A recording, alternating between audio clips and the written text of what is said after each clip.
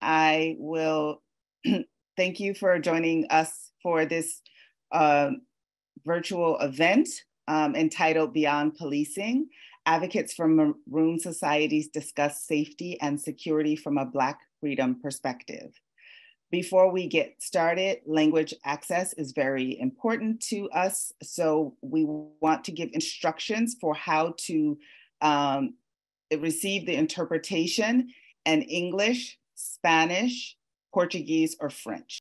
So I'll start by introducing myself. My name is Salima Hankins, and I am the director of the UN Anti-Racism Coalition, or UNARC.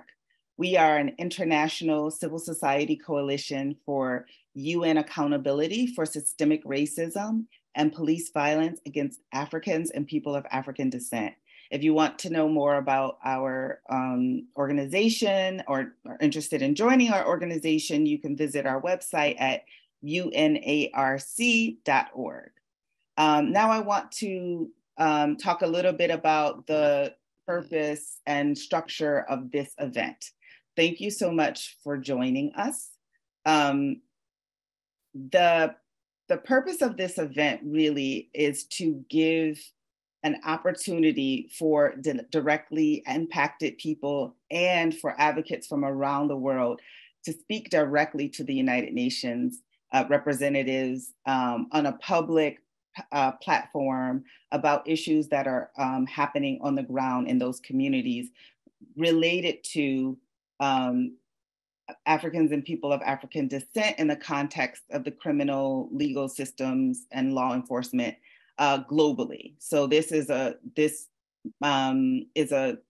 global event, and we want to make sure that Black folks from around the world, that their voices are heard.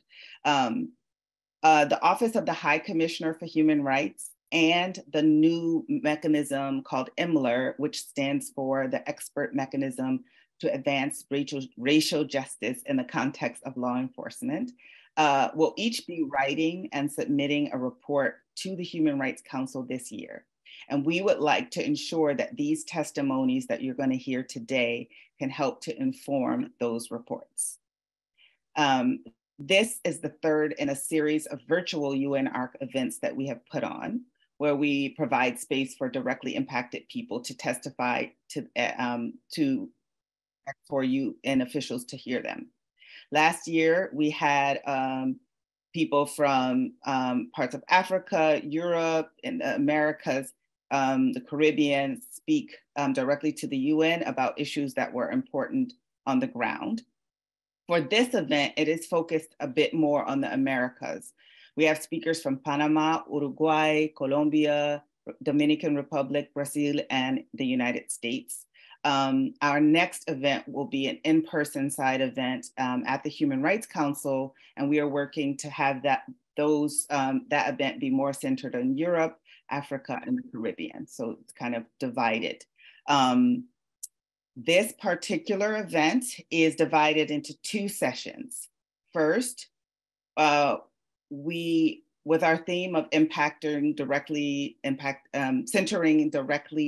communities, we will hear from a group of speakers who will talk about the discriminatory legal system that they have experienced in their respective countries.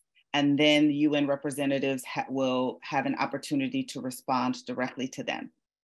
And then we'll move to the second part of the event, where we'll have advocates discuss Maroon societies and what safety and security and freedom looks like from a Black freedom perspective.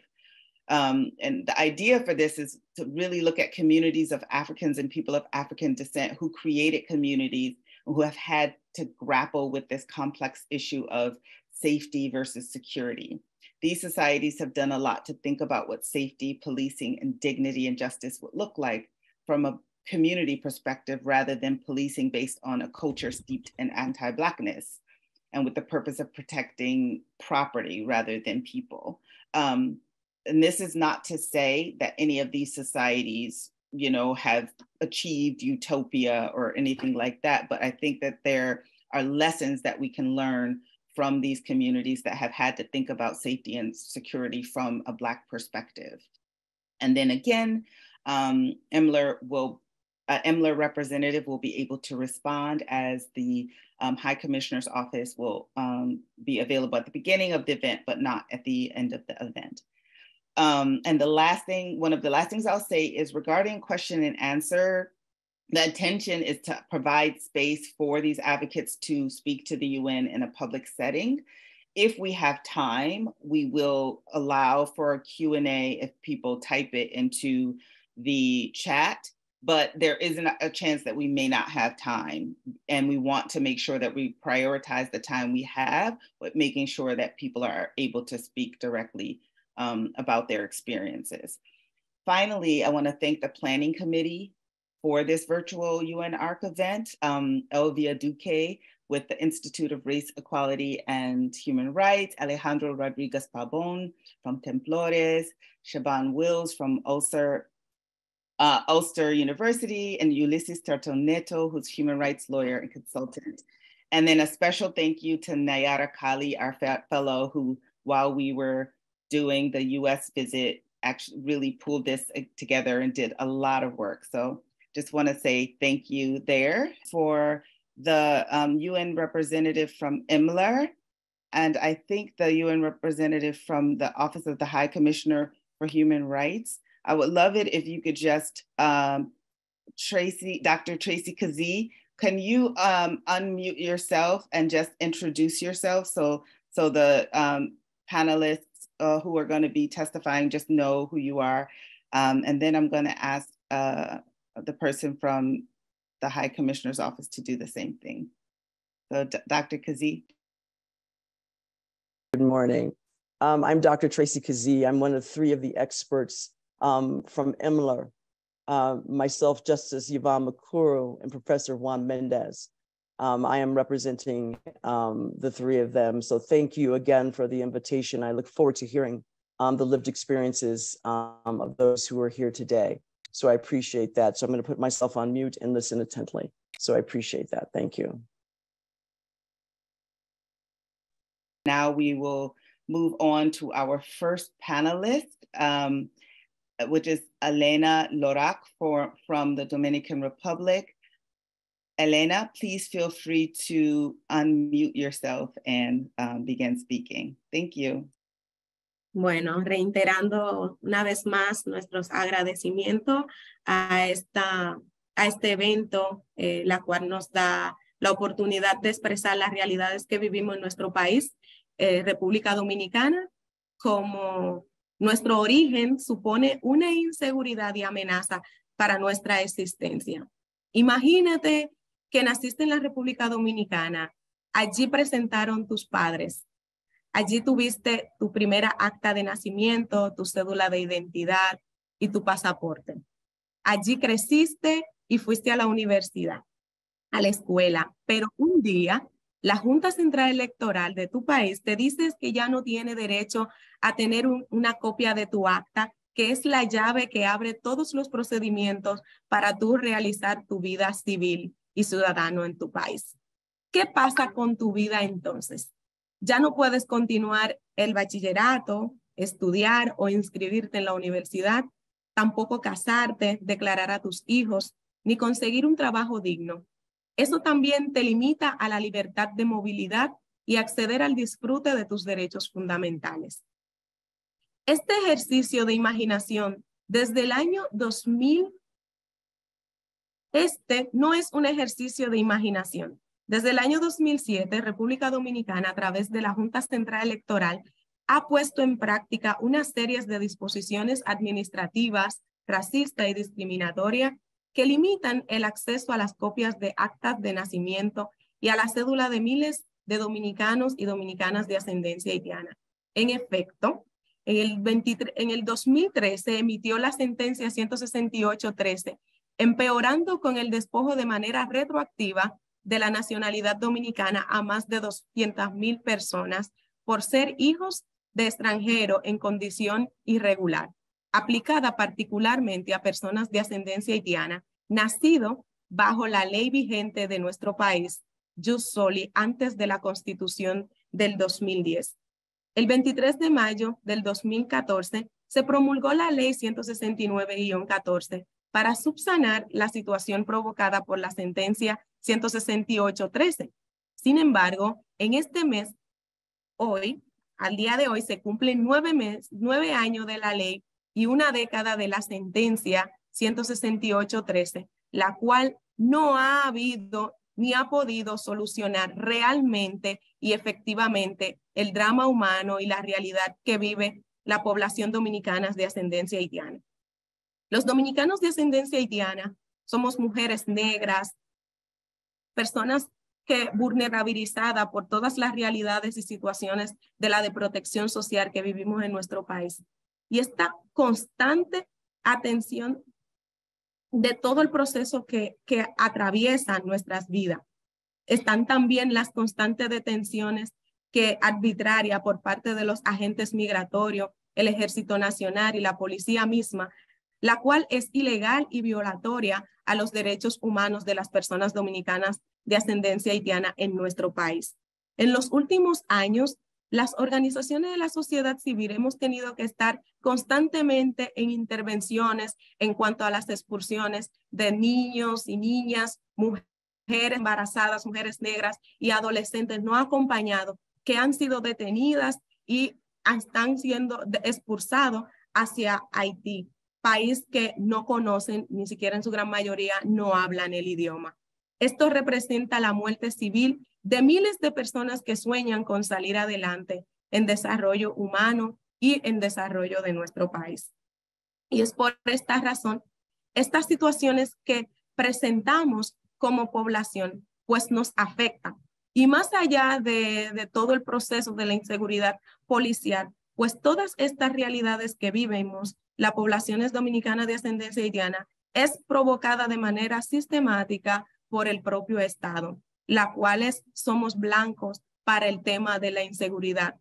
El año pasado, el gobierno decretó, dio poder a las autoridades para que puedan detener y hacer todo proceso de detención a personas que andan en la calle. Y nosotros como población negra, que fenotípicamente somos detenidos y somos apresados por la policía y, como ya les vivo diciendo, es expulsado por el tema también fenotípico de nuestra piel. Además, por todas estas situaciones del incumplimiento de la ley, de la violación y la negación de la misma a nuestra nacionalidad, esto supone que nuestros jóvenes no tenemos una documentación para poder circular en la calle. Y eso, a su vez, pues representa el mayor riesgo que le permite a las autoridades y al ejército poder detener y hacer esas detenciones a los jóvenes, las cuales son expulsados de nuestro país. Ante todas estas situaciones que vivimos, demandamos de que las organizaciones que se encuentran presentes y también las organizaciones del Estado puedan intervenir, ya que estamos hablando que llevamos 10 años, casi una década, con esta realidad, con esta desnacionalización retroactiva que se ha aplicado a más de 200,000 personas, para que se busque una solución en conjunta, de que el Estado, las organizaciones de las Naciones Unidas y las demás puedan también proveer y puedan hacer un acercamiento de un trabajo conjunto del gobierno y sociedad civil de la República Dominicana para que se busque una solución real, efectiva y duradera a miles de personas que están en esta situación. Que el gobierno detenga las expulsiones de las personas dominicanas por sus rasgos fenotípicos o por no tener una cédula de identidad, ya que el mismo Estado le niega esa oportunidad. Además, que el gobierno dominicano busque una salida apegada al respeto y a la dignidad de las personas dominicanas nacidas en territorio dominicano en condición de apatridia, que se encuentran enjaulados con temor a salir a las calles debido a las persecuciones estatales. Además, que se pueda crear una política reparatoria para los miles de personas dominicanas de ascendencia haitiana que se encuentren en esta situación. El gobierno dominicano cese estas graves violaciones a los derechos de la persona. que la UNARC y las demás organizaciones de la ONU también puedan fortalecer y apoyar a las organizaciones que representan a las personas afectadas por esta manera, de manera directa, las cuales también puedan permitir que ésta desarrolle su capacidad de poder desarrollarse más allá de una documentación y de los procesos que se vienen llevando en el desconocimiento de sus derechos a la nacionalidad. Muchísimas gracias.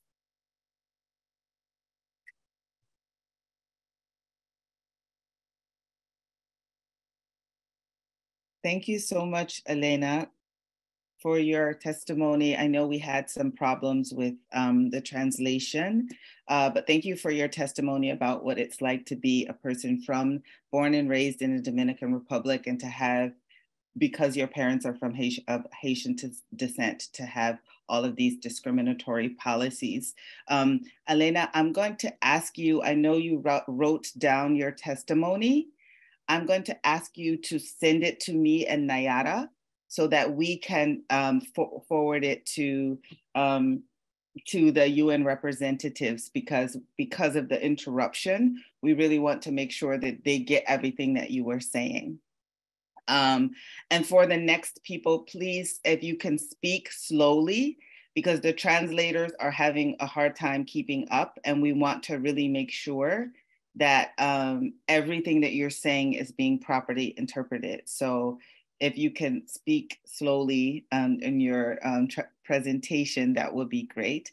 The next presenter is Ramon Orlando Rivero from Uruguay. Please unmute yourself and speak. Bueno, agradecer de verdad la posibilidad y la disposición de escuchar la problemática de gran parte de la población negra uruguaya. Bueno, yo soy un hombre negro que vive en Montevideo, nací en un barrio llamado Puerto Rico. Es un barrio que está circunscrito en la Unión y conforma parte de la periferia de la ciudad de Montevideo. Nací en 1978, eso me hizo ser una persona bastante consciente de la situación de lucha por la finalización de la dictadura en Uruguay, dictadura que comenzó en 1973 y que finaliza en 1985. Dictadura que tuvo una presencia muy marcada en la vida de mi familia y fundamentalmente de toda la población negra en Uruguay, porque el hostigamiento y la violencia contra los hombres negros, que en realidad no formaban parte del conflicto, llevaron, por ejemplo, que mi familia partiera para Argentina no como exiliados, pero sí agotados de la situación del exceso de violencia que se daba en ese momento. Un hombre negro que no llevara la cédula era encarcelado automáticamente. Mi padre, posterior a una situación grave que fue una golpiza, decidió irnos para Argentina toda la familia. En Argentina tuve la obligación de defenderme porque es un país donde yo conocí la violencia racial, el hostigamiento de una manera más bruta, probablemente de una manera mucho más agresiva para un niño y un adolescente que se criaba en ese lugar. En el 89, por una situación familiar, vuelvo a Montevideo. En Montevideo me cría mi abuela paterna, una mujer negra que nació en la frontera con Brasil y que conjuntamente ella, como mis tíos y demás, me empezaron a enseñar de qué forma empezar a convivir en un barrio donde la policía y el crimen era y es hasta el día de hoy una constante. Al día de hoy, después de mucho esfuerzo, fui a la universidad, estudié psicología, y después de que ayer hablaba con ustedes me empecé a pensar muchas situaciones que en realidad había vivido. Creo que la más grave que se dio en mi experiencia personal, estuvo involucrada con que fui la única persona negra comparado con dos amigos que pasaron sistemáticamente por situación carcelaria, que pudo estudiar y que no fue preso. Nosotros convivimos con la situación de que la policía sistemáticamente empezara a hostigarnos. Una experiencia naturalmente fuerte que viví, que hasta el día de hoy, que hasta ayer no la había recuperado. Fue una una situación de prejuicio, un barrio, una zona del barrio que se llama La Bomba. Una familia, una persona, no sabemos quién, denunció, y eso llevó de que la chancha, que nosotros le decimos a la camioneta de la policía, llegó, y automáticamente llegó, empezó a violentarnos, a pegarnos y a tirarnos, a insultarnos y discriminarnos. Los golpes físicos eran como comunes para nosotros. Yo soy un hombre grande, 1,81 m, y bastante grande, y eso como que en realidad era muy común. Pero lo más complejo es que en realidad con el esfuerzo que nosotros teníamos para comprar los materiales para poder estudiar, ahí empecé a conocer de que la policía entendía de que los hombres negros no estudian.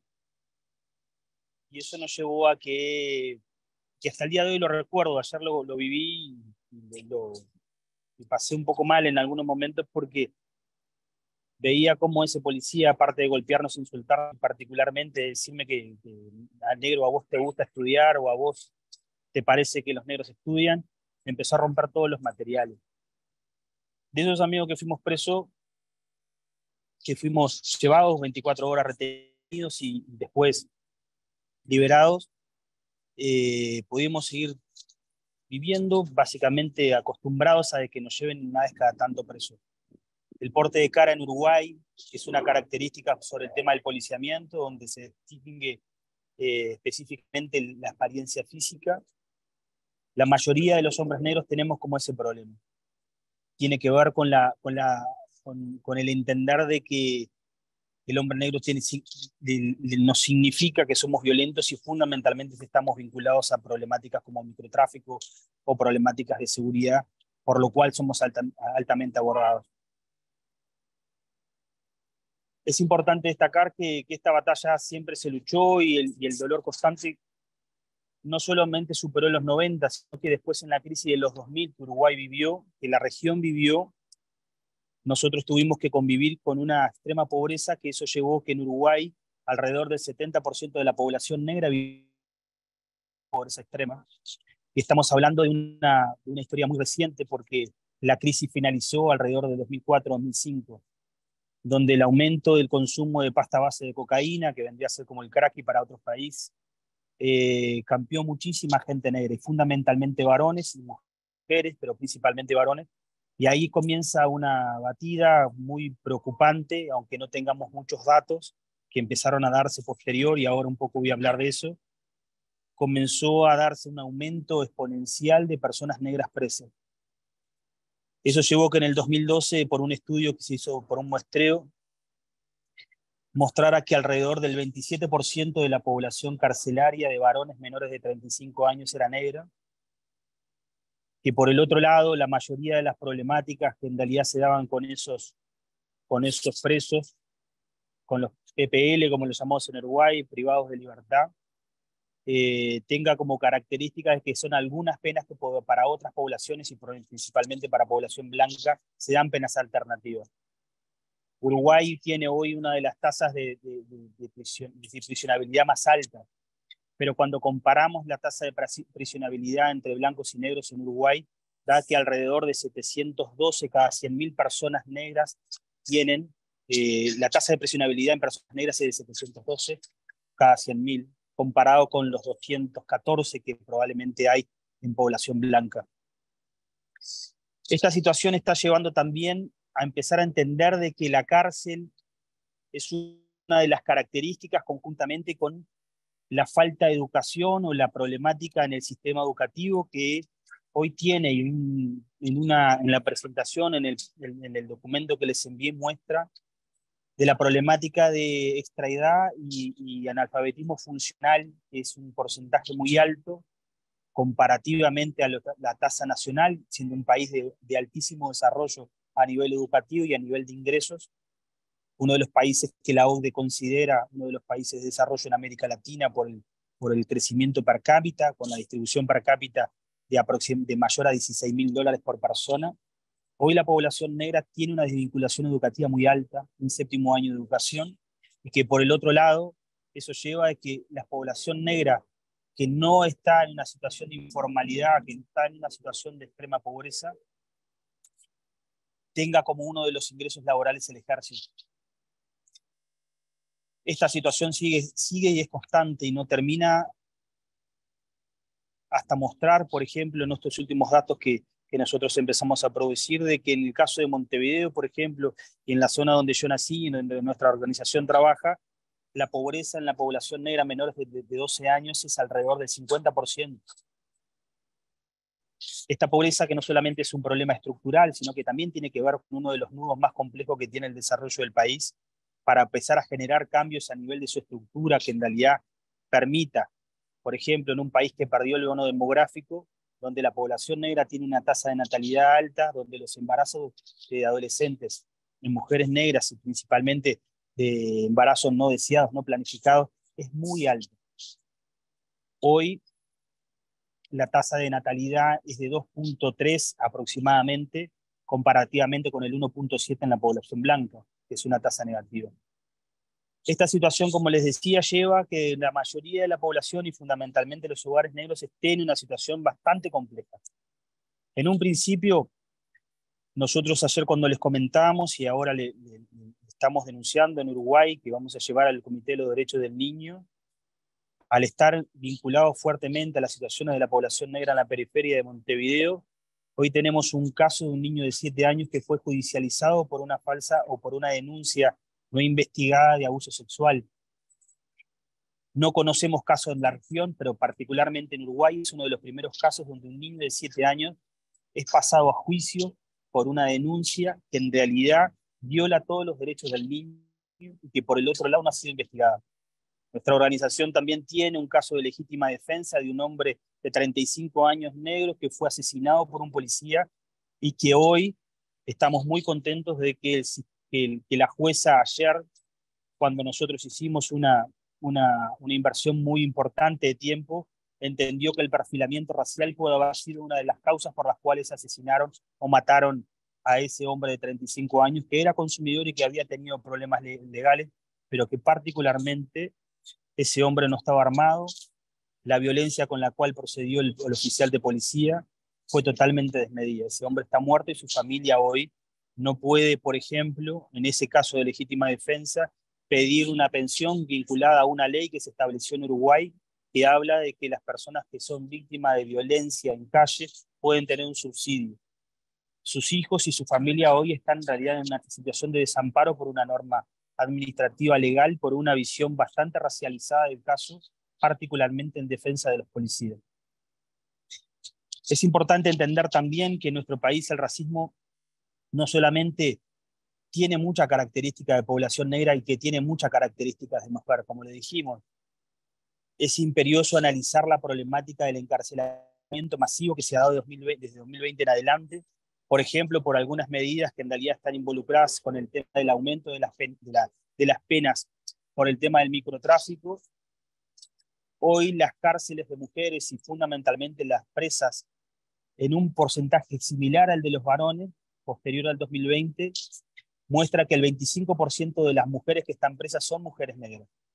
Y eso genera uno de los binomios más complejos para una comunidad de 400.000 personas en Uruguay, que está teniendo un aumento exponencial teniendo en cuenta la población inmigrante que está llegando, que está teniendo las mismas características que vive la población negra uruguaya, principalmente población dominicana, población cubana, población colombiana y población venezolana, que está terminando en la periferia de la ciudad y que por el otro lado, cuando estamos hablando de la ciudad, se ve que en realidad, por las medidas que entre comillas son de urbanización, la población negra en más de un 80% vive en el cinturón de la ciudad, en los municipios determinados como periferias, en zonas que en realidad tienen bastante carencias de la estructura o la presencia del Estado, y eso lleva, por ejemplo, la cantidad de personas, del 100% de las personas que viven en asentamientos irregulares, en territorios que son totalmente abandonados, el 20, en un promedio mayor al 20%. Sorry.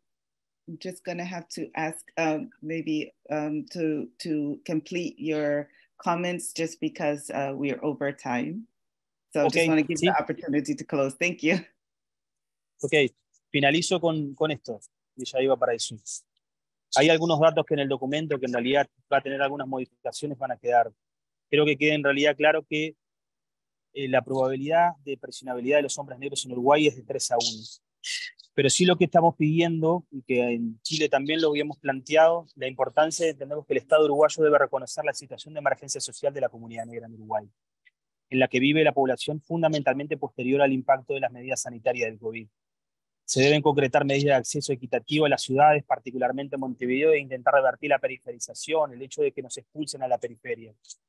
Estamos al Instituto Nacional de Estadística, hoy pedimos que también se recomiende al Instituto Nacional de Estadística y al Ministerio del Interior, al Estado uruguayo, que lleven adelante el censo carcelario desagregado por raza, permitiendo conocer la cantidad y en qué situación vive la población afrodescendiente, hombres y mujeres en las cárceles. Es imperioso intervenir y mejorar tanto el porcentaje como el actuar de los funcionarios. Es importante capacitar y trabajar con los funcionarios del Ministerio del Interior y también del sistema judicial.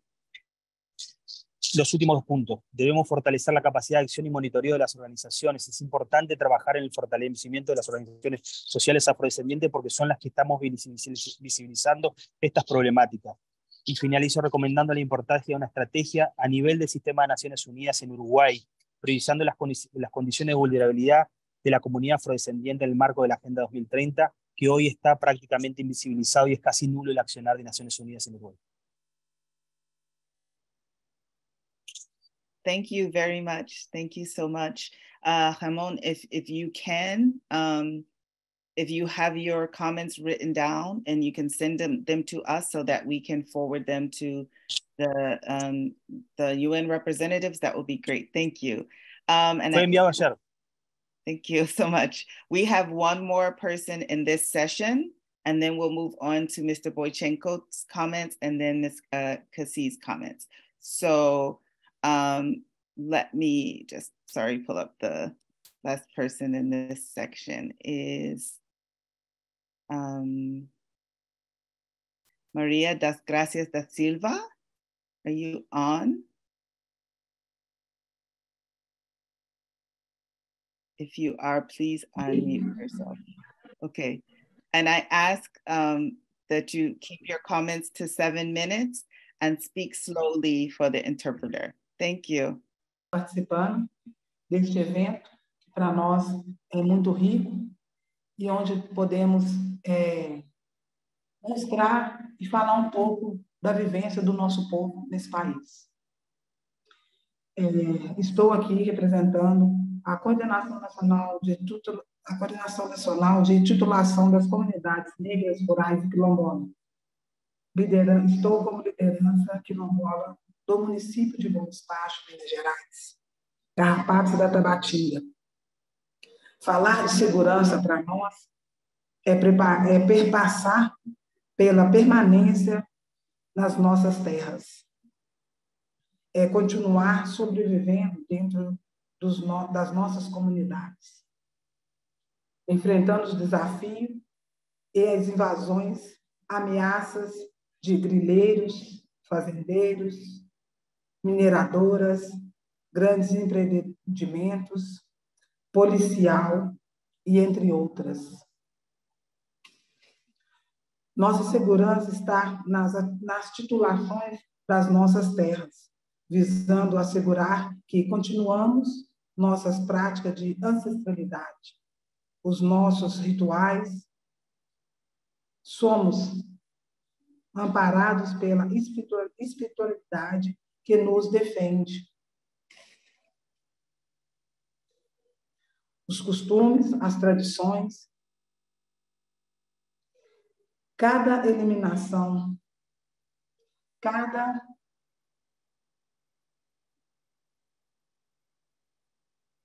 desapropriação do nosso povo, dos nossos territórios, é uma violência e uma insegurança, e um ataque. A titulação nos trará segurança de continuarmos em nossas terras. Assim poderemos proteger nosso povo, a nossa cultura, os nossos costumes. Precisamos viver dignamente nesse país que construímos. Construímos com o nosso suor, construímos com... Precisamos viver dignamente, né, nesse país que nós construímos, nossos povos construíram, nossos ancestrais, nós dando continuidade em tudo que nos foi passado, nos ensinado, dentro dos nossos territórios. Mas não tem como falar de segurança se nós ainda estamos lutando para permanecer nas nossas terras. Nós somos 2.228 comunidades quilombolas no Brasil e apenas 119 têm a titulação e a regularização das suas terras.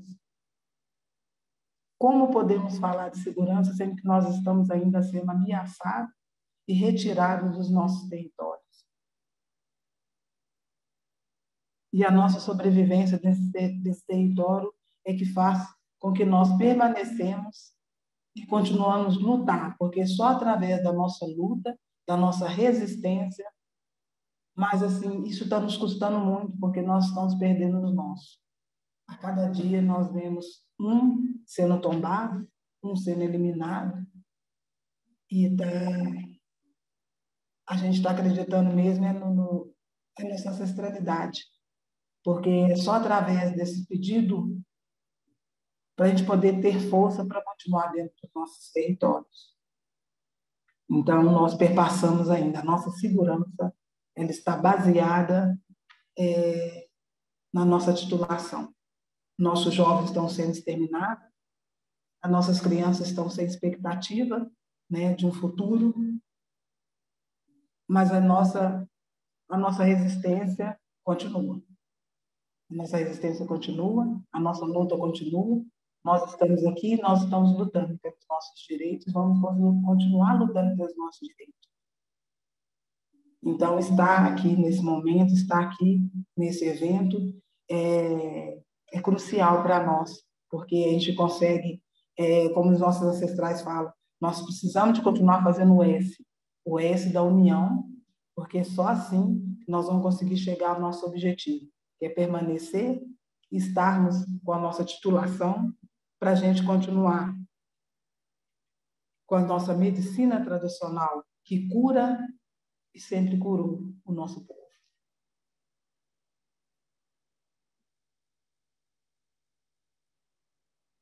O Nacional trabalha nessa defesa, né, de nós continuarmos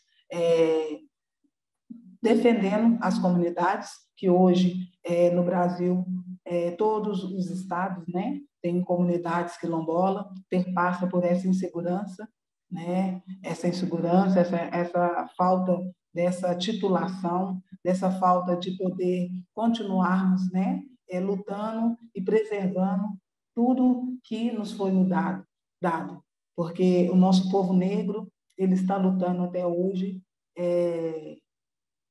com as políticas, lutando porque essas políticas realmente chegam nos nossos territórios e nas nossas comunidades.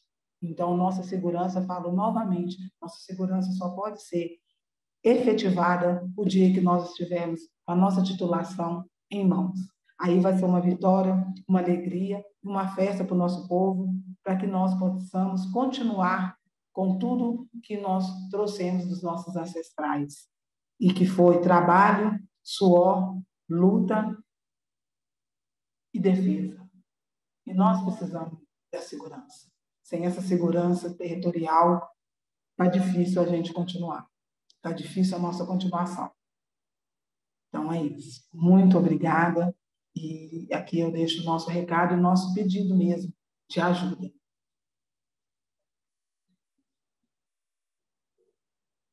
Technology, and I'm going to try to do this. I think I have this in 7 minutes, so I'm going to try to do this in 7 minutes.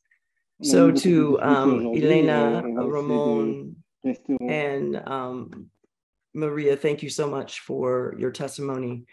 I think most of you may or may not know that the mechanism itself was born out of the protests of George Floyd, and for the UNARC, and for all of civil society and those activists who manifested us. I mean, so that is how we came to be. So listening to your testimony, the mechanism itself is set up to address, I think, some of the issues and themes I heard out of your testimony. So I want to pull those up a bit and quickly, because I know we have other folks. So one of the things that we can do is voice recommendations And what we have been doing, for those of you who do not know, we just finished our mission to the US, going through many cities, hearing some of the same lived experiences. And I would tell you, it's not just the United States, we know it's global. Our work talks about not only colonialism, but we know when the ships landed, they went to many different directions, and our skin color and our focus is of those of African and African descent. And so when we talk about phenotypes, when we talk about Blackness, and we talk about the association that criminality is made to Blackness, I hear that loud and clear. But we also need to talk about the role of government and the control of Black bodies. And through government, and specifically through that extended arm of policing, law enforcement, and how that control is done in the name of safety. And I'm hearing that loud and clear, of course, through all of you, but not only through the name of safety, but when we talk about government as a whole, we're also talking about government in our existence and how we are made to either exist or disappear. And so, Elena, when you speak about certificates of existence for what we would call a birth certificate, the ability to make yourself human, to make yourself count, are ways in which you can, government can say you don't exist, and the ability to collect data, the ability to prove what is happening, are also ways that in which the mechanism lifts up the need to collect data. And Ramon, you mentioned this as well, the need to collect it, to analyze it, to be able to talk about the state of what is happening to folks is exactly what the mechanism is lifting up and stating that needs to occur. So not just in the need to, how do you, I would say, how do you begin to fund programmatic needs to people on the ground to lift those interventions? All of those things are associated, and that is, of course, within the mechanism's purview to do those things as well. I would also talk about not just the conditions of folks that are on land and able to stay on ancestral land and to do those things, but again, it is the titling of those lands. It is the control of Black folks in those spaces, and how do you manage or move people through and around.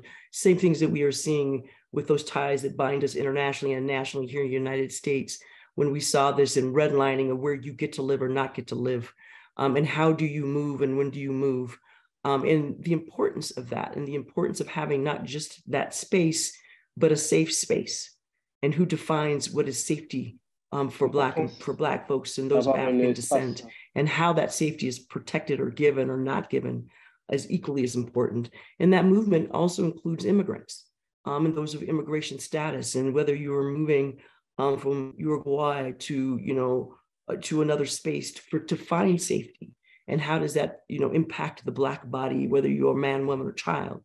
That is, again, the common theme that we see and within the purview of the mechanism. But I would also be remiss if I didn't mention those who are incarcerated or those who are in prisons, and not only the conditions of those prisons, but why those prisons were erected in the first place, the warehousing of Black and brown bodies, the labeling of who is able to be free and to move and to say what you can and cannot do. And so I will tell you in the few minutes that I have, the mechanism itself and all of those things that you all have lifted and mentioned are a part of our mechanism, and the ability to lift recommendations and to take your statements and incorporate those into the work that we are doing are very important. And I know they will be sent to us. And for those of you who have given your statement this morning, I thank you. And I appreciate the fact that you are giving this information to us. And it was never meant, and I hope it does not, for most of you, re-traumatize you. For those of you who know me, I cannot and will not have that happen to you, but I understand the importance of you delivering that message to us today.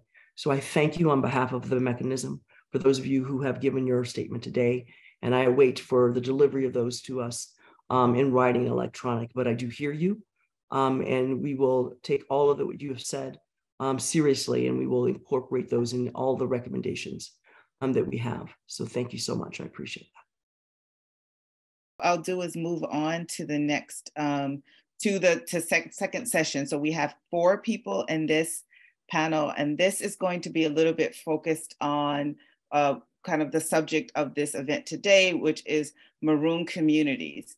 So let me 1 second.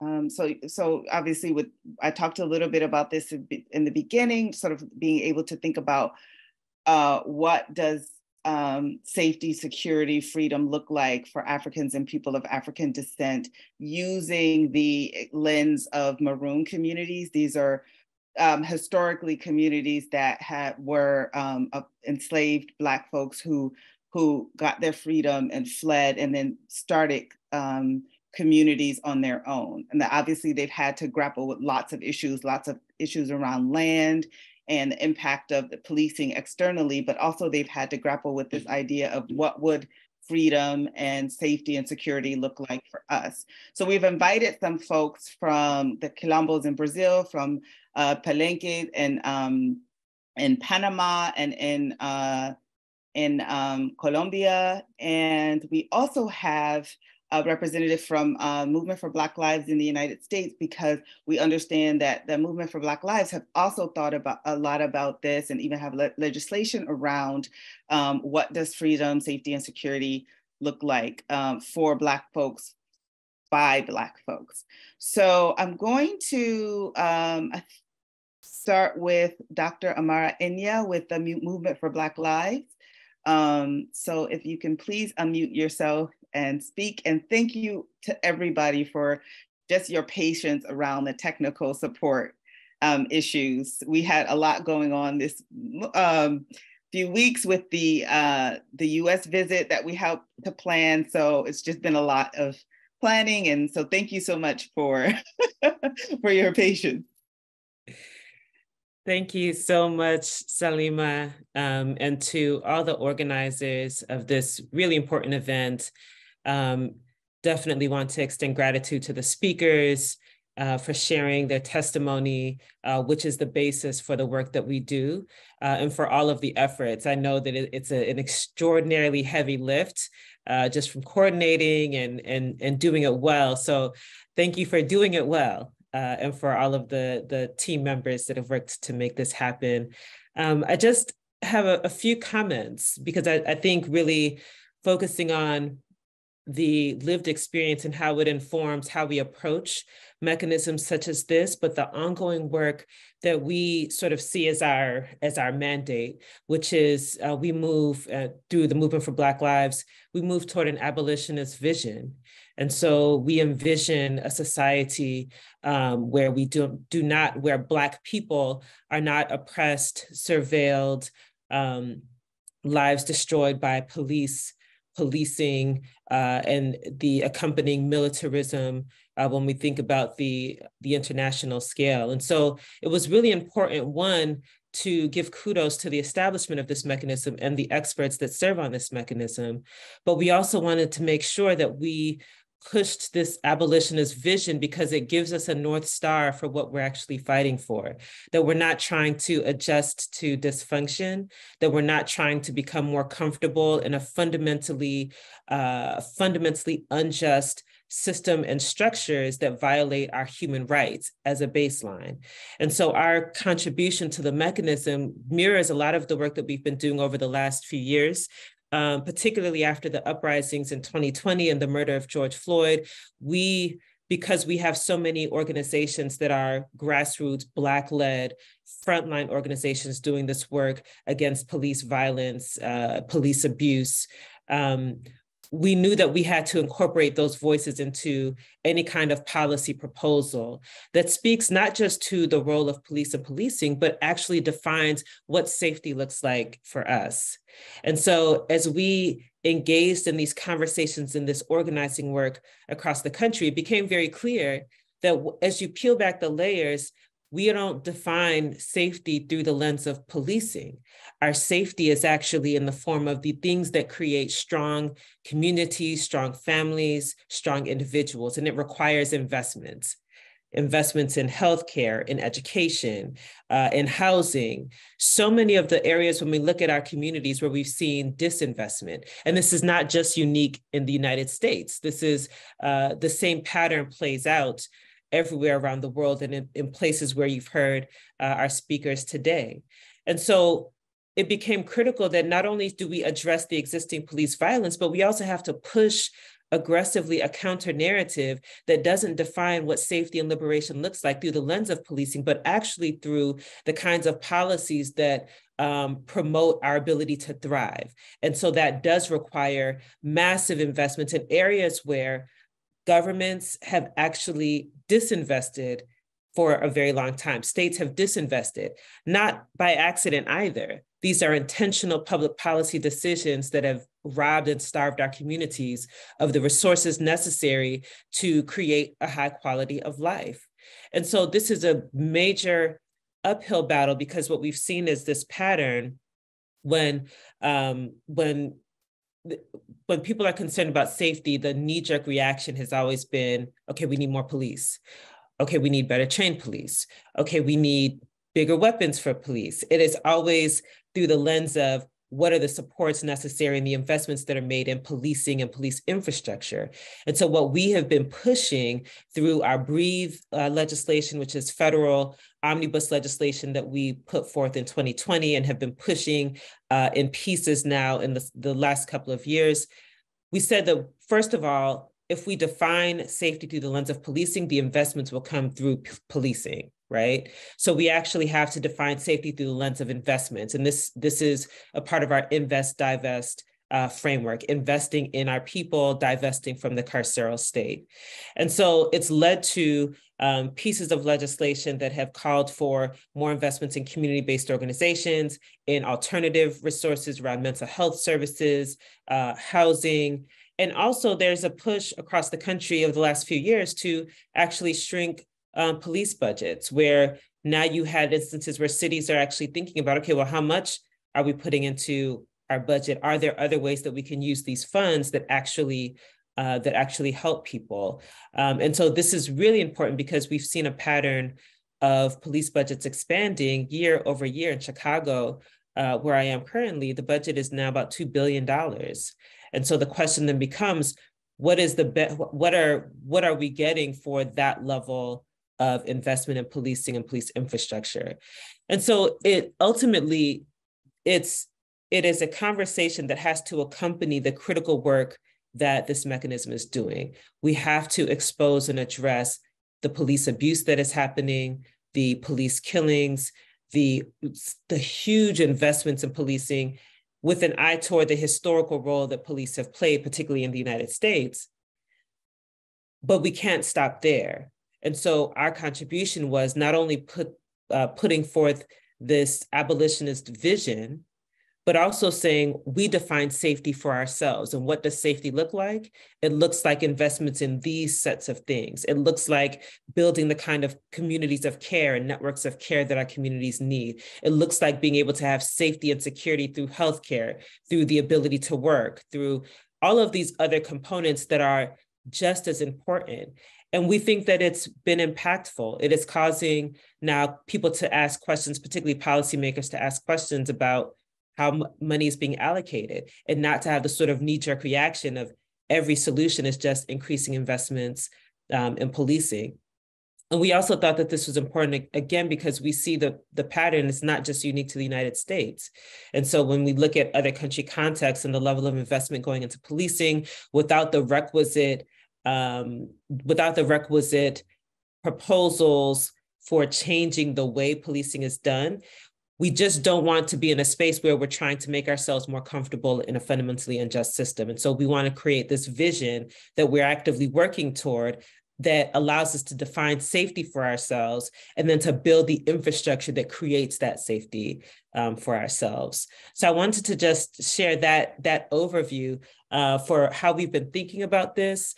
And then again, our gratitude, because it's so important that we have these spaces where we can engage with our people and share our strategies and share our challenges so that we can develop stronger collective strategies that move us toward a liberatory agenda. So I'll pause there and turn it back over to you, Salima. Wonderful. Thank you so much. That was extremely informative. I'm going to move now on to our next speaker just because of time. And our next speaker is Silvani Silva, who will speak about the quilombos in Brazil. So please feel free to Thank you. Olá, quero agradecer, né, a Salima e todas as pessoas que organizaram esse evento, dizer que é sempre uma alegria para a gente poder estar juntas, né, fazendo essa conversa que é tão importante para a gente, que nos fortalece.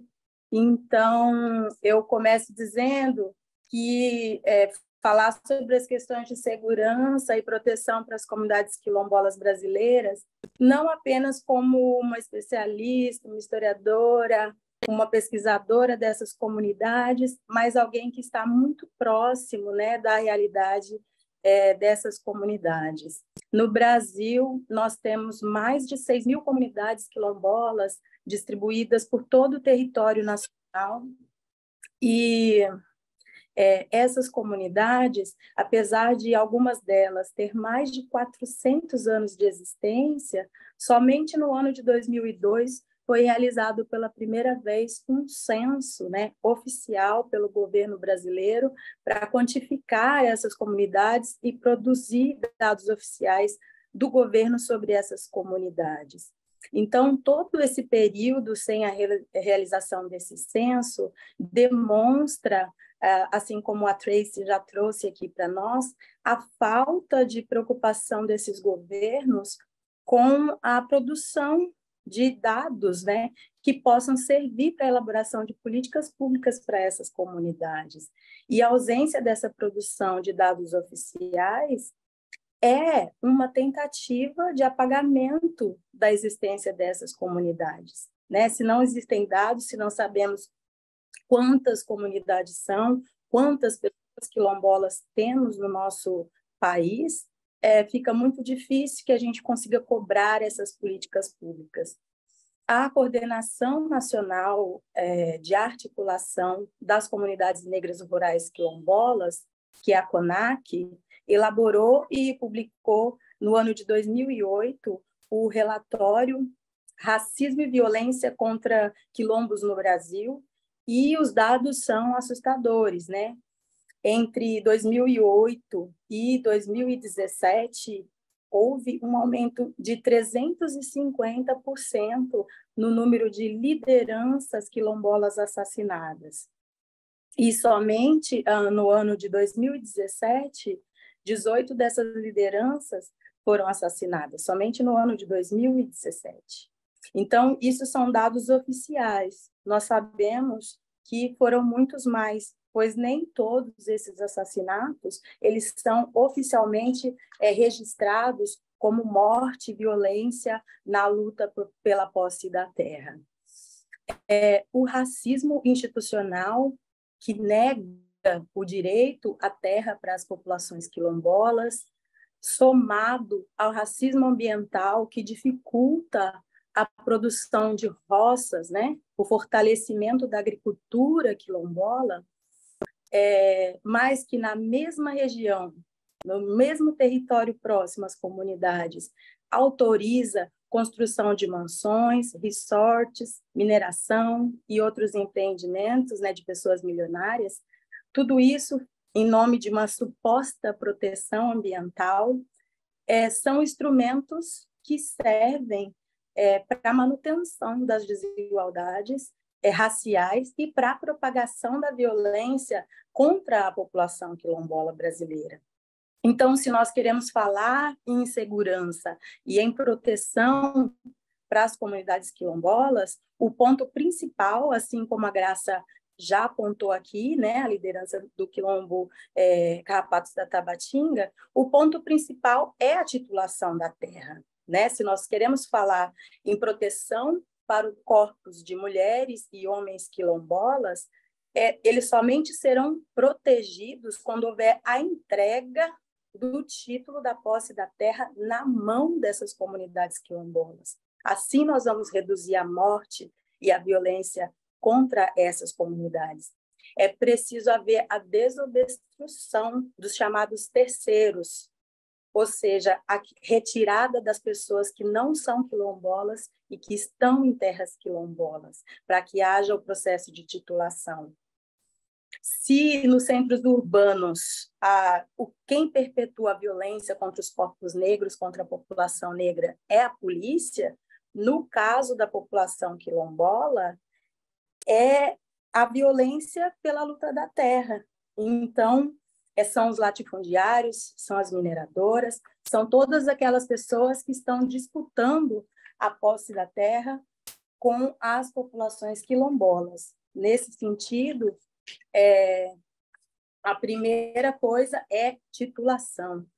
E a segunda coisa, e também o governo, né? Além dos grandes empresários, o próprio governo é algoz das populações quilombolas, como, por exemplo, no caso da população quilombola de Alcântara, no Maranhão, que foi expulsa de suas terras para a construção de uma base de lançamento, uma base aeroespacial brasileira. Então, às vezes, o próprio governo é quem pratica a violência contra essas comunidades. Então, se nós vamos falar em recomendações, as recomendações são essas. Primeiro, titulação, entrega de título da posse da terra na mão dessas comunidades. Segundo, financiamento para essas comunidades, que elas possam fortalecer a produção da sua agricultura e também o escoamento dessa produção, para que possa ter formas de manutenção da vida quilombola, da economia quilombola dentro dessas comunidades.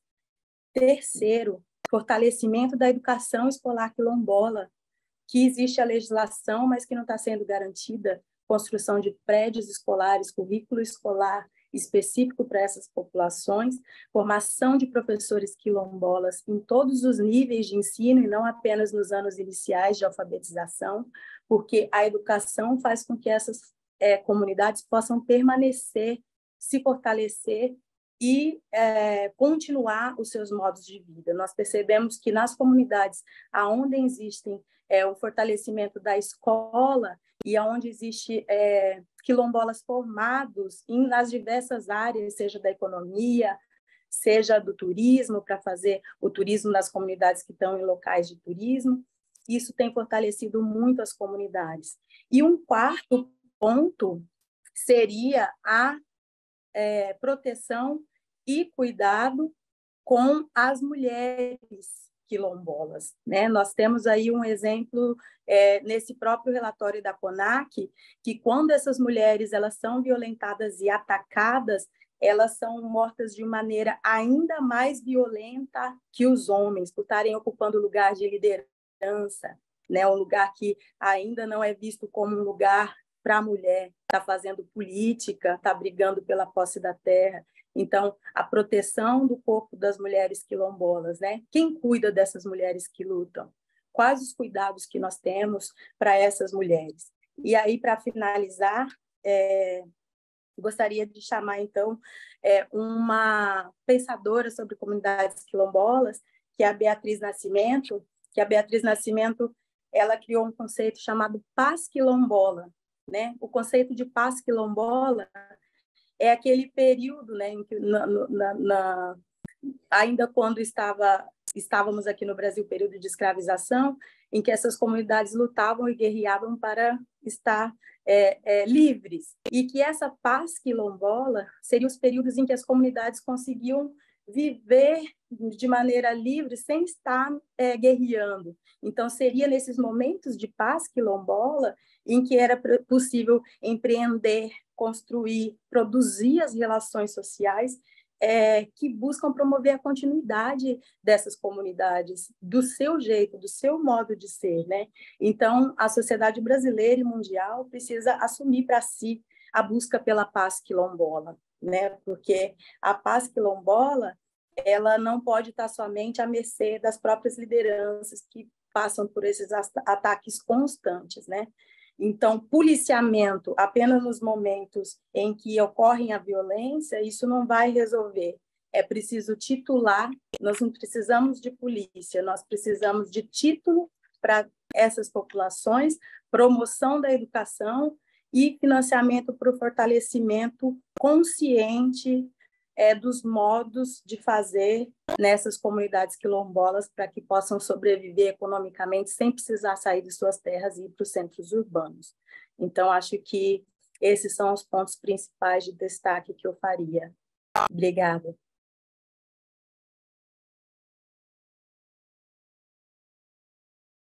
Thank you so much, Silvani. That was very useful and very informative. We have two more speakers. They're both actually from Colombia. First one is Rosalba Castillo. Please unmute yourself and speak.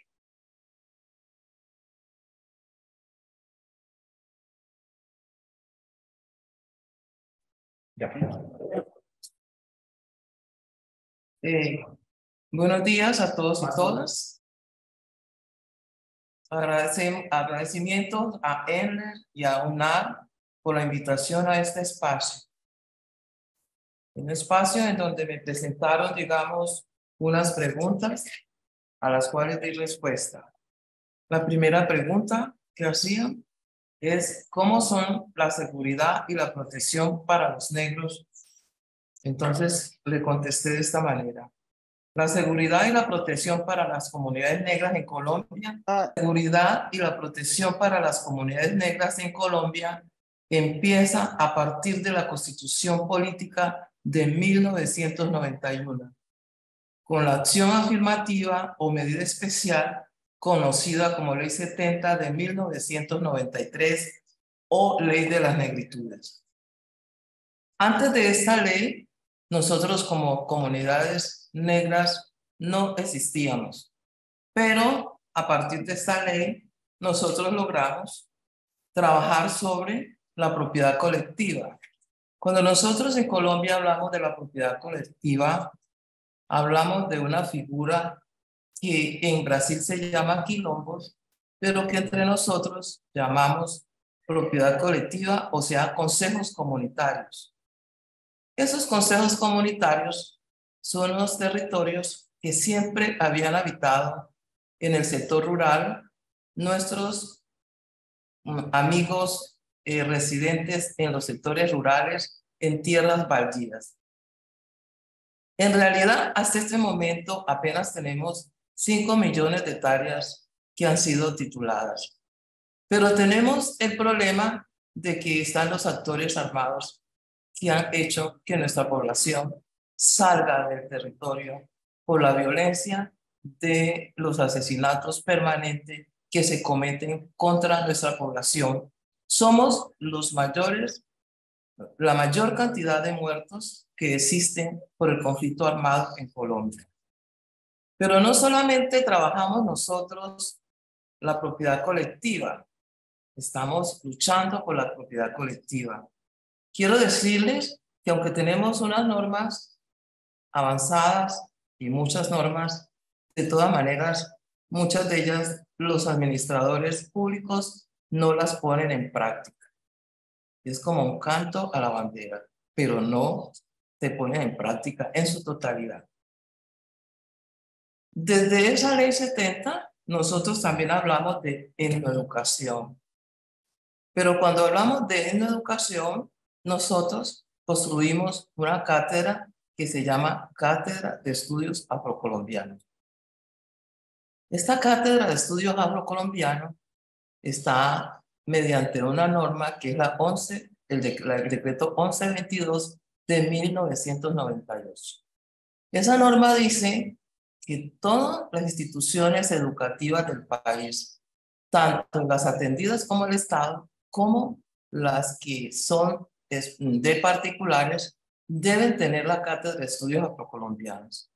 La Cátedra de Estudios Afrocolombianos es para manifestar desde allí nuestra cultura. Eso significa que nosotros acá tenemos, a partir de esta ley, tenemos unos docentes que son etnoeducadores.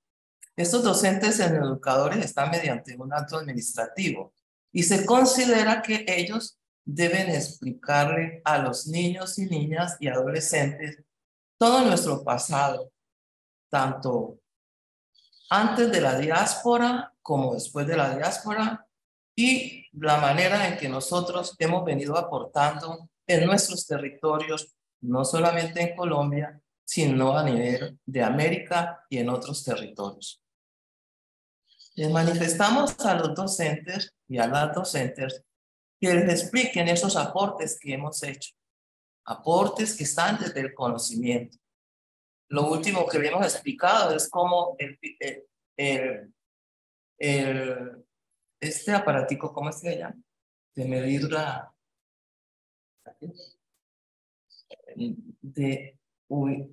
buscar la ubicación. El GPS. El GPS fue construido, entre otras cosas, por una señora negra, afrocolombiana, como nosotros decimos acá, y que los niños y niñas tienen que conocer quiénes construyeron las pirámides.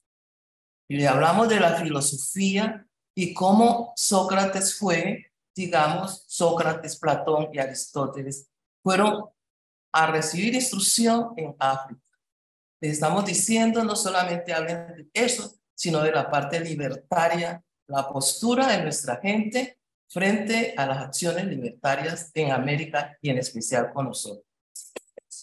Hemos luchado con esto, pero tenemos problemas, muchos problemas, porque muchos se hacen nombrar como educadores, pero no están cumpliendo. Frente a los operadores de justicia, llámense en nuestro territorio fiscales, jueces, magistrados, altas cortes, tenemos que no aplican las leyes que favorecen a nuestra población, sino las más represivas. A nuestros líderes, muchos de los nuestros han sido asesinados. Sin embargo, nosotros manifestamos que esa ley 70 del 93 nos ha servido muchísimo. Ha habido consideración que en la Constitución quedó un artículo, el artículo 7º, que dice que Colombia es un país pluriétnico y multicultural. ¿Eso qué significa para nosotros? Que hacen el reconocimiento de que existe una población negra, afrocolombiana, racial y palenquera, como nosotros nos llamamos acá, pero no hay aceptación de nosotros y nosotras. Hemos avanzado en cuotas, por ejemplo, en las universidades oficiales para que nuestros jóvenes entren a estudiar a nivel universitario. Hemos conseguido unos créditos condonables, o sea, los muchachos le llaman becas, pero son unos créditos condonables, o sea que si ellos se retiran y no dan la excusa, indudablemente tienen que cancelar, ¿sí? Hemos avanzado en muchas de estas cosas, pero seguimos luchando. El movimiento negro, afrocolombiano, racial y palenquero ha logrado en este momento llegar a algunos territorios a las alcaldías. Tenemos, digamos, una vicepresidenta, pero eso no quiere decir que el pueblo nos reconozca como tal.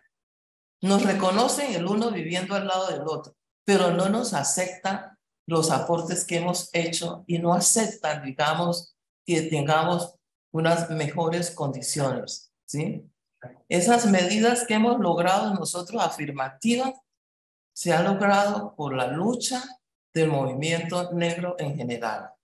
Nosotros tenemos expresiones organizativas, consejos comunitarios, esos consejos comunitarios que gozan del territorio que se le ha adjudicado, son autoridades ancestrales en sus territorios. Pero las autoridades oficiales como la alcaldía no las reconocen mucho. Entonces, nosotros seguimos luchando, seguimos avanzando. Esto ha sido duro porque hay un racismo que es estructural. Ustedes lo han manifestado. Entonces, parte desde el Estado. Pero nosotros seguimos en la lucha. Entonces, frente, por ejemplo, a ¿qué nos enseñaron nuestros antepasados? Nuestros antepasados nos enseñaron una búsqueda de reconocimiento de nuestros derechos y la aceptación de que las comunidades descendientes de africanos han hecho aportes en el territorio americano y a nivel internacional, en el campo del conocimiento. Y la participación ha sido real y efectiva a nivel del desarrollo económico y a nivel de la construcción y de todo esto que es el desarrollo económico que se nos ha negado. Estamos hablando también en Colombia de la justicia ancestral y comunitaria. Estamos diciendo que nosotros solos podemos en nuestras comunidades y localidades reconstruir el tejido social buscando además el rescate de la memoria y reafirmar la identidad a partir de referentes históricos propios, buscando hacer efectiva las formas propias de convivencia y de regulación social a través de un ejercicio comunitario y participativo desde las veredas y consejos comunitarios, también desde las organizaciones, expresiones organizativas en los sectores urbanos, desde sus localidades. Y estamos recomendamos realizar prácticas reflexivas de reconciliación en equidad en todos nuestros territorios, no solamente en Colombia, sino en América en general. Dialogar en el Estado sobre las prácticas territoriales en cuanto a la forma en que la justicia y el sistema policivo afectan a nuestros jóvenes negros. Decir, acá la policía y la justicia, los operadores de justicia aplican normas opresivas, es muy fuerte, le aplican las mayores penas a nuestros jóvenes y las cárceles están llenas de nuestras mujeres y de nuestros jóvenes, siendo que si nosotros somos apenas el 25%, no debemos ser el 50% dentro de las cárceles. Por eso estamos diciendo que se revise el sistema policivo, que se revise la aplicación de las normas que están haciendo los operadores de justicia a nuestro pueblo.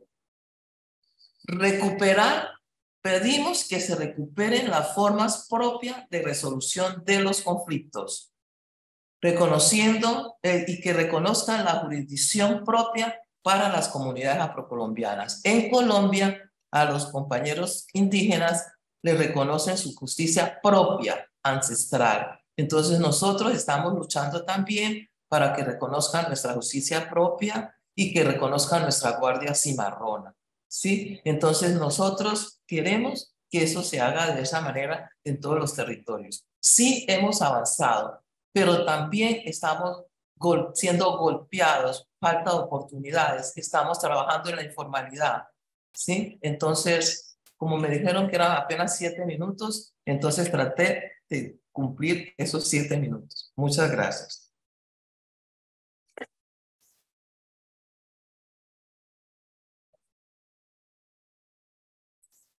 Thank you very much. And then we have one more speaker, potentially our final speaker from Panama should be trying to join us. If not, then this will be our last speaker. Give me 1 second. So our speaker is Moises, actually is from San Basilio de Palenque in Colombia as well. Moises, are you on? Yes, I see you. Thank you. Here. Bueno, muy buenos días. Saludos, por supuesto, a Salimat. ¿Me escuchan? ¿Listen? ¿Me escuchan? Ok. Yes, yes. Saludos, por supuesto, a UNAR, a Salma y a Salima, quien bien nos invitaron a este diálogo con los hermanos afrodescendientes en Latinoamérica. Por supuesto, un saludo especial a la paisana Rosalba Castillo, quien es una mayor y ha aportado mucho desde su participación en la Comisión Especial para el Artículo Transitorio 55 de la Constitución de 1991. Mi nombre es Moisés Pérez Cáceres, de los Pérez del barrio Arriba, de los Cáceres del barrio Junché, en San Basilio de Palenque, donde las mujeres son símbolo de resistencia y libertad. Nací en el segundo cuarto de la casa de doña María Herrera, mi abuela materna, siendo mi madre Mélida Cáceres y mi partera Minga Moreno. Allí nací y crecí hasta los 2 años. Luego me trasladaron a la calle principal del pueblo, al lado de mi abuela paterna, María Encarnación Márquez Gutiérrez, al lado de mi tío Pedro y de mi abuelo Basilio Pérez, quienes me enseñaron los secretos del campo. Hoy, abogado, miembro de la Corporación de Abogados del Caribe, ABOCAR, y de la Red de Consejos Comunitarios del Caribe. Ok, vivo de Abogados del Caribe, ABOCAR. Ok, that's correct. Ok. Digamos que frente al tema de la seguridad, o más allá de la vigilancia policial y demás, digamos que frente al tema de Palenque, como tal, el Palenque de San Basilio, debemos decir que es una comunidad rural, un corregimiento del municipio de Maates, a 60 kilómetros de la ciudad de Cartagena, fundada por negros cimarrones, ancestros cimarrones que se daban a la huida en la época de la colonización. Estamos hablando de principios del siglo XVIII, 1710, 1713, se da la fundación del Palenque de San Basilio a partir con el liderazgo de Bencos Biojó, y como entenderán, toda la dinámica cultural de Palenque a partir de 1700 conserva un conjunto de expresiones culturales, orales, espirituales, saberes, muy relacionados con el continente africano. De hecho, hay una lengua propia. Si logran escucharme, si logran entenderme, Palenque tiene todas estas manifestaciones culturales, características, le han permitido que la organización, que la UNESCO lo haya declarado como patrimonio oral e inmaterial de la humanidad. Palenque es un patrimonio de la humanidad y tiene unas prácticas culturales muy propias, tiene todo un sistema propio, autónomo como comunidad negra. Es un consejo comunitario, como bien lo explicaba la compañera Rosalba, pero digamos, también tenemos que decir que no todo es color de rosa. Muchas de las expresiones que aquí han manifestado los compañeros afrodescendientes tienen que ver precisamente con el racismo estructural, con eso que surge precisamente a partir de la colonización, o a partir, si se quiere, del descubrimiento o de la invasión, mejor, del Nuevo Mundo, y de cómo nos trajeron a nosotros en condición de esclavizados. Entonces, todo lo que aquí se ha manifestado tiene que ver precisamente con eso. Y quisiera yo llamar la atención frente a eso, porque efectivamente nuestros procesos de independencia, nuestros procesos de libertad, surgen también cuando creamos los palenques, los quilombos en Brasil y en otros países latinoamericanos. Allí empezaron nuestros sistemas y nuestras formas de justicia propia, que para el caso de Palenque los mayores hablan de que somos tranquilos o estamos tranquilos en la medida que haya ausencia de policía. Si hay presencia de policía, porque algo no está, digamos, funcionando bien. Y para nosotros, en muchos de nuestros territorios, la presencia de la policía es una amenaza y tenemos que llamarlo de esa manera. En el caso de la ruralidad es así. En el caso del urbano, en lo afrourbano, digamos que nos pasa que cuando vamos a los lugares públicos, a los centros comerciales, inclusive en muchos de los escenarios, y esto tiene que ver con el apartheid, si se quiere, con lo sucedido en Estados Unidos a mediados del siglo XX, de cómo esa policía por tu color de piel te persigue, hace un perfilamiento. Pues las dinámicas de esclavización hoy son distintas, pero no hemos superado en el fondo esa situación. Claro, existe una normatividad, existen unos derechos. A partir de 1990, de finales de los 80, por supuesto, muchas de las constituciones latinoamericanas cambiaron y hablaron de la multiculturalidad, de multiculturalismo, ¿cierto? Y reconocieron derechos. Pero del dicho al hecho, de la norma a la práctica, hay un gran trecho. Y allí queremos llamar la atención. En la actualidad, muchos de los territorios, como ocurre con los quilombolas en Brasil, también en Colombia no han sido reconocidos. Y entonces tendríamos nosotros, frente a esta situación de desconocimiento de los derechos, frente a este racismo estructural, frente a este racismo institucional, que es lo que hemos dicho aquí, llamar la atención frente a unas recomendaciones. Lo primero, decía la compañera Rosalba, y alguien, creo que era Amara también, y la compañera de los quilombolas en Brasil, inclusive el compañero de Uruguay, es de reconocer y formalizar esos derechos tradicionales ancestrales que nos pertenecen. Digamos, hay un debate regional frente al reconocimiento de nuestros derechos territoriales ancestrales, y para la región Caribe en Colombia esto ha sido un debate donde el Estado, la institucionalidad no ha querido reconocer nuestros derechos, y esperamos que este nuevo gobierno dé una vuelta frente a eso. Queremos llamar la atención frente a eso. Por supuesto, frente a lo afrourbano, porque sí, existen los derechos, reconocimientos frente a lo rural, pero frente a lo afrourbano y el acceso a oportunidades y derechos, que entiendo que es la dinámica a nivel de la región, no sucede lo mismo. Necesitamos estatutos para la equidad racial. Necesitamos estatutos para la equidad racial, para tener acceso a oportunidades y a esos derechos que están reconocidos.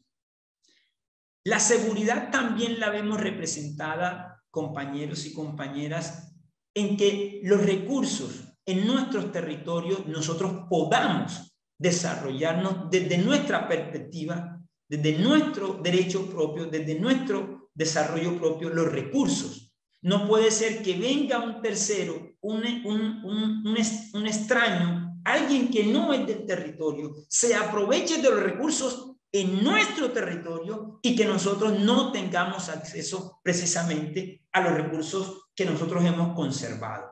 Entonces, quisiéramos llamar la atención frente a eso. Por otra parte, también la reglamentación de la Ley 70, compañera Rosalba.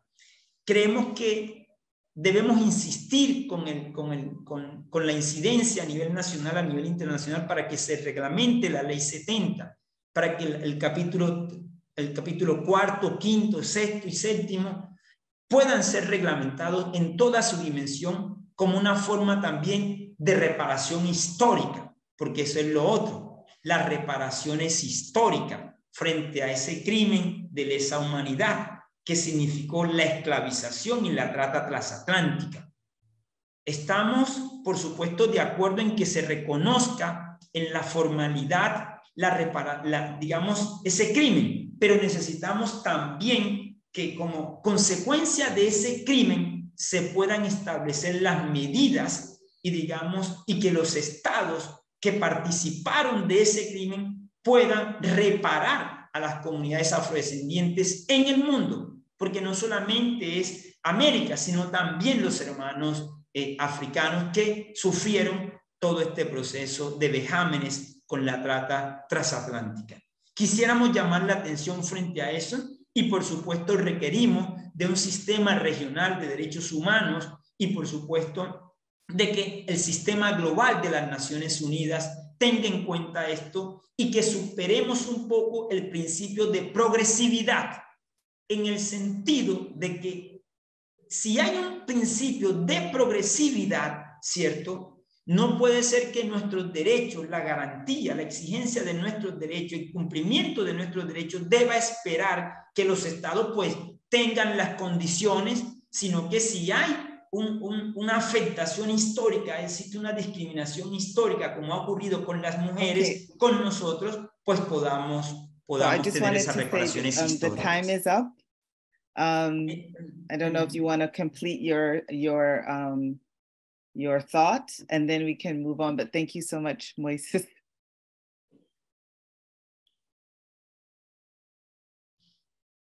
In Spanish, please. Oh, sorry. Spanish translation, please. Okay, listo. Okay. Perfecto. Sí, solo que insistir frente al sistema global de las Naciones Unidas, frente a ese llamamiento con respecto a las reparaciones históricas. Creemos que a nivel global debemos incidir para que los estados que participaron en los procesos de trata transatlántica puedan hacer las reparaciones históricas.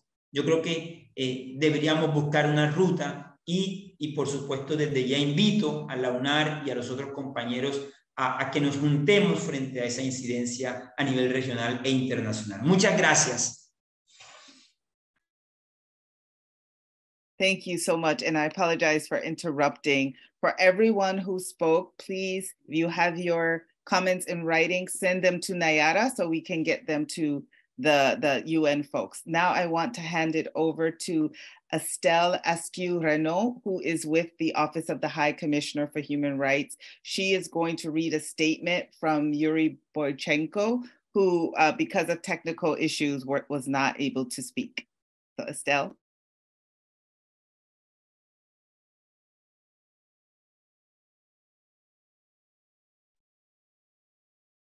Hi, can you hear me, Salima? Oh, wonderful. Yes, I can hear you. Thank you so much. So yes, as Salima said, my name is Estelle. I'm with UN Human Rights in Geneva, and I'm reading this on behalf of Yuri Boychenko. We wanted to start by really thanking the Coalition for creating this space that gives voice to people of African descent on this very important topic and from different countries.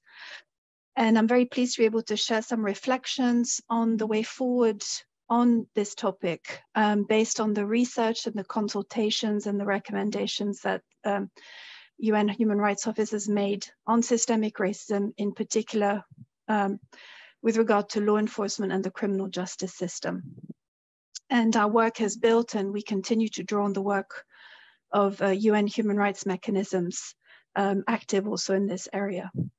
So firstly, what we do as an office is we emphasize the urgent need to end impunity for violations by law enforcement and to build trust. We recommend that states consider reimagining policing and the criminal justice system by supporting and implementing community-driven models for dignity and collective safety that protects and serves all members of communities without discrimination. We also emphasize the importance of alternative and complementary methods to policing and the use of force, particularly in educational settings, in cases of mental health crises, during assemblies, and in relation to migration and border governance. And these law enforcement measures must also be accompanied by programs that address the lack of trust between people of African descent and law enforcement. We also emphasize that this introspection should be done with full participation of people of African descent and communities. It should consider the role that law enforcement agencies have in society and how their methods and their association with historical injustices impact on how they function, how modern law enforcement institutions function. The introspection that we recommend that states make should also consider the impediments to changing cultures and practices within the institution. That states should also invest in sustainable and cross-cutting programs that reduce inequalities and end discrimination in education, in employment, in healthcare and housing, as well as effective strategies to reduce gun violence in order to get more positive results than something that is focused primarily on arrest and prosecution. We also emphasize with states that addressing the prejudice by some law enforcement officials against people of African descent requires institutional measures, including efforts to enhance diversity within law enforcement and the administration of justice. As what we've seen is that, you know, human rights training in isolation has proved to have limited impact. We also emphasize that what is central to accountability measures is examining the role of racial discrimination, of stereotypes, and of biases.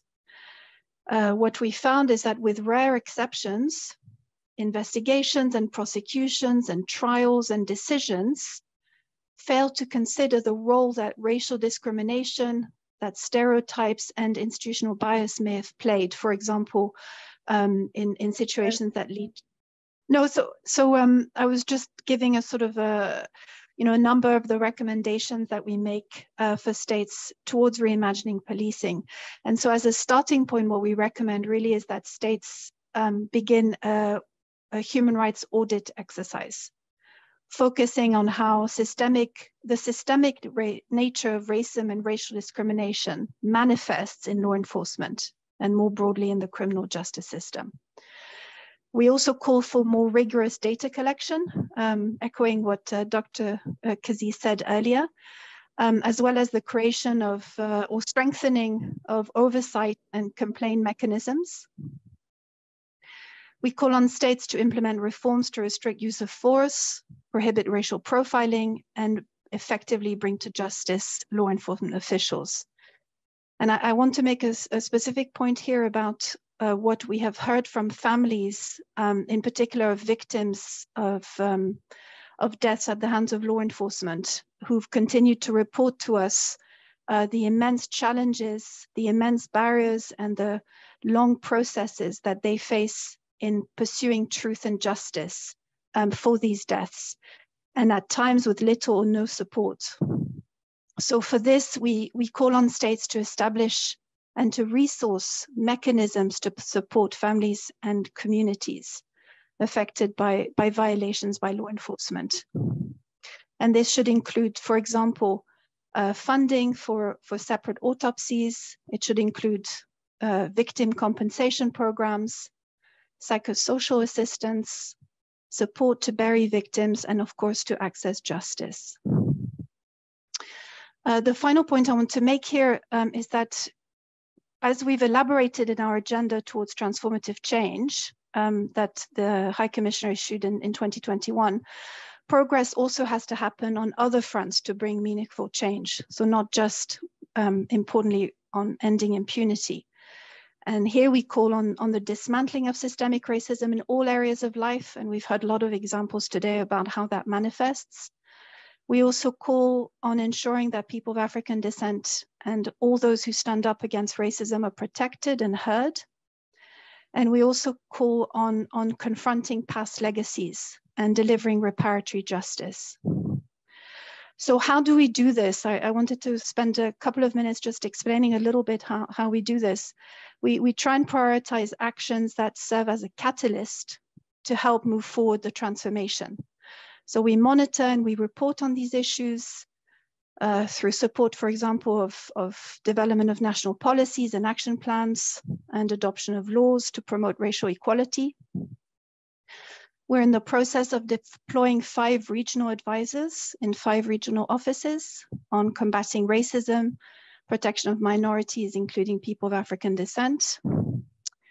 We work closely with states, with other UN agencies, and of course with civil society, including organizations led by people of African descent.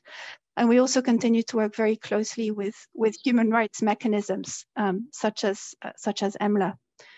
And lastly and crucially, and this is why it's so important that we're able to listen and participate today, we make sure that we keep people of African descent really at the center of our work, to anchor our analysis, our findings, our recommendations in lived experiences. And we also try to create those spaces to consult and bring the voices at the international level. So for example, I wanted to flag that the annual interactive dialogue where our High Commissioner presents the annual report provides now an opportunity for two directly affected individuals to directly address the Human Rights Council. The new Permanent Forum on People of African Descent is a unique consultative platform, including their work through the development of a new draft declaration on the human rights of people of African descent. And of course, the consultations and the visits convened by EMLER and also the working group of experts on people of African descent remain key for us to keep hearing these challenges, but also propose solutions. So thank you again. I'm very grateful to have been able to deliver the statement and to have been able to listen to the participants today. Thanks again. Thank you so much, Estelle. That was very thorough. And I just wanted to say how transformative the agenda toward transformative change was, how groundbreaking that was for advocates. So thank you. Now I want to turn it over to Dr. Kazee to give the last statements, and then hopefully we can close things out. Thank you. Oh, yes, absolutely. Can you hear me, Estelle? It's good to see you again, too. And thank you so much for this time. And for those of you who joined in this last presentation, of your comments and your thoughts. And as EMLER, of course, we're the newest mechanism. And I want to lift up, and Estelle, I appreciate you sort of outlining the direction the UN is definitely moving in, especially with those who are most effective. But I also want to lift up, I think on a more granular level, some issues that we also have to add into the direction in which we can support around this, these issues, especially those of African descent. Because coming off of our mission in the United States, there's one thing I think in our briefing and in our own mechanism that we have to list when we're talking about those of African descent is the collective exhaustion around the conversation of this need for not just liberation, but for this need not only to be recognized and to be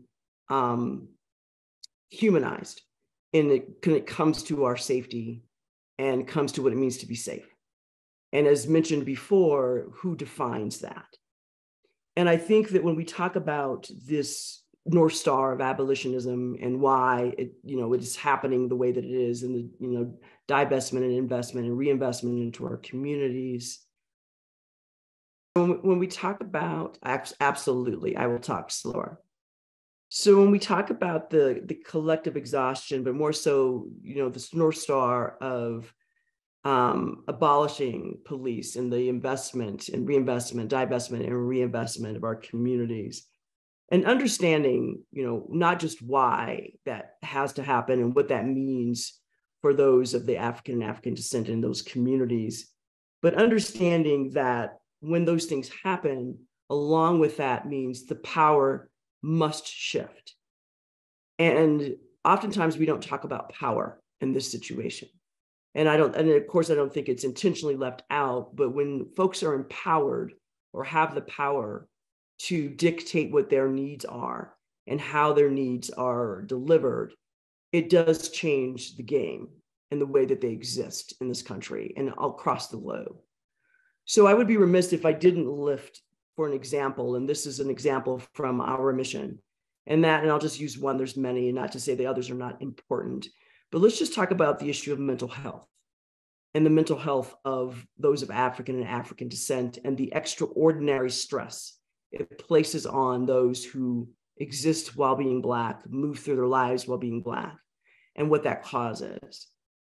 And the fact that those who have to do this on a daily basis and purely exist, and that there are no systems set up or there's no investments made in, the need to have the support, not in just the existence of systems that oppress, but in education, in housing, in health, in all those things that we intersect with are all the underlying issues that we heard when you mention how they're criminalized.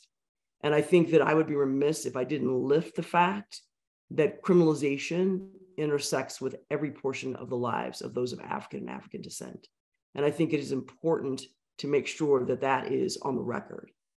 And as EMLER moves through not just our mission in the United States, but we begin to draft our report, it is going to be critical that we underline that fact.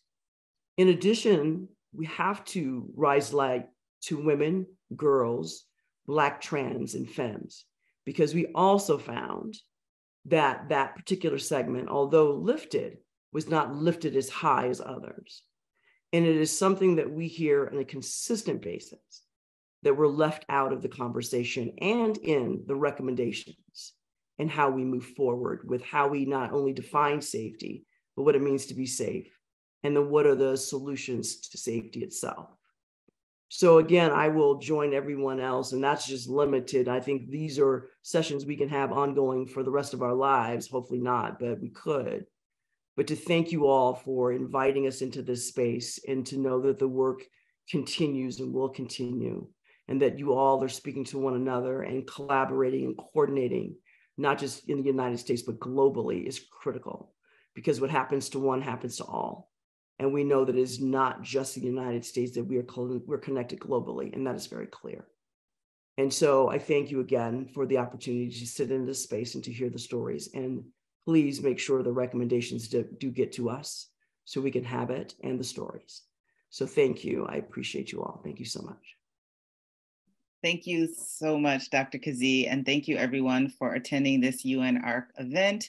As we said before, the call for input, so any reports is actually due this Friday in 2 days, May 12th. So if you are interested in submitting a report, for our members, we have created a template for people, and people have already started submitting reports, but you still have time if you want to submit reports for the for it to show up in the broader EMLER report.